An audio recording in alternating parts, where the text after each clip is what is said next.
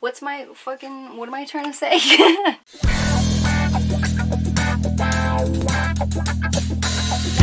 Hola muchacholatas! Welcome back to my channel. This is the do-it-yourself channel.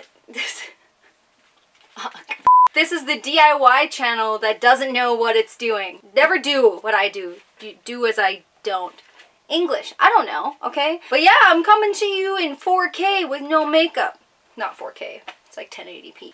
No makeup because I'm working hard today. I'm sweating, I stank, we're doing things. Okay, well I'm gonna show you what I'm doing. Okay, I'm not even gonna talk about it, I'm just gonna show you. Can I do that? Let's do that. So I'm painting this box that surrounds the oven and sink. I'm going to be painting that black, and by painting I mean spray painting. But check this out, check this out. These are the cabinets so far that I've spray painted black, literally with a rattle can, and they turned out so good. Look at that. Super nice. Fury. Aww. Hi mama. Don't scratch. Bad cat. I've sanded down the boxes a little bit. I just have one more area to do and then just make sure I'm taping off everything perfectly. This is kind of the rough sand that I have going on. We're going to spray paint them, see how it goes. And then eventually I'm going to figure out what to do with these countertops because I'm not sure if they're going to stay. We'll see how it all looks, but it's pretty old school. You guys want to know something funny? Well, not like haha funny, but like aw funny. My project isn't going as fast as I wanted it to. I mean, I'm still on track, but I'm gonna have to push pretty hard to get it done when I want it to get done. And I don't know if I'm crazy for thinking that I could do it in like 2 months time for what I need to do. It's not like a ton of things, but I need help for a lot of things. And I bought a bunch of stuff for my ceiling to put it back up, right? And that was supposed to be done forever ago. But I need help, right? I need 2 sets of hands. I can't hold that wood up and then nail it in also myself. It's just impossible. I had all of my supplies for my ceiling in my truck and it was raining really hard and I decided to check on it because I really had nowhere else to put it that wouldn't be in the way and that would be relatively safe.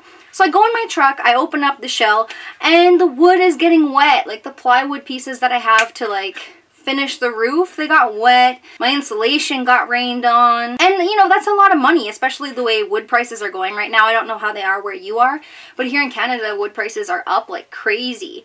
So it was super expensive to like buy that stuff and then it's getting ruined because it's not getting put up like it was supposed to. I just worry that it's not usable. It's getting warped from the weather and stuff like that. So it's just, I had a little cry. I'm gonna be honest with you. I had a little bit of a cry. We had a little frustrated cry because I get really annoyed with myself when I don't know how to do stuff by myself, or I can't, or I have to rely on other people. I don't know if anyone else is like that, but it's super frustrating for me. That's just the reality of this type of project. Is sometimes you might get frustrated, sometimes things aren't gonna work out exactly how you planned it, and even as I'm going now, things are changing. You know, my plans for certain things are changing because it is what it is. That's life, right? That's a good life lesson. Have a basic plan, but if it doesn't always go to a T of what you had planned, just go with it, roll with it, because you'll always end up where you need to be. Not always where you want to be, but where you need to be. Okay? So trust that things are gonna work out. And if you need to have a little cry, have a little cry. Okay? Let it out. Don't be afraid. Anyways, thoughts.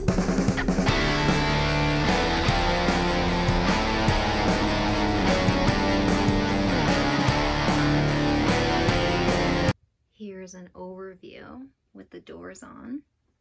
Check it out. That's pretty good. I'm very pleased with that. It's a little dusty right now, but when they're cleaned up, hey, that looks good.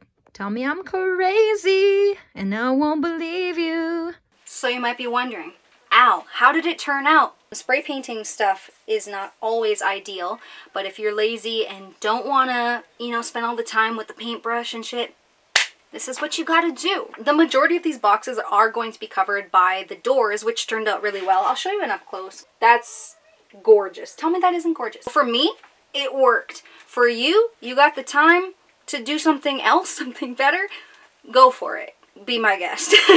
But if you are, don't know how to do it, but doing it anyway type of person, spray paint's for you, man. That's what we got. I also spray painted the metal grates on there too, so they're going to be nice and shiny black. For today, I think that's going to be all that I'm going to get up to for videoing anyway. I think there's red ants somewhere because I feel like they're all over me. There was this one time when I was a kid where I ran up this like dirt hill and then felt like a swarm of things crawling up my legs. I looked down, red ants everywhere. Suffice to say, I am traumatized. I feel those ants in my sleep.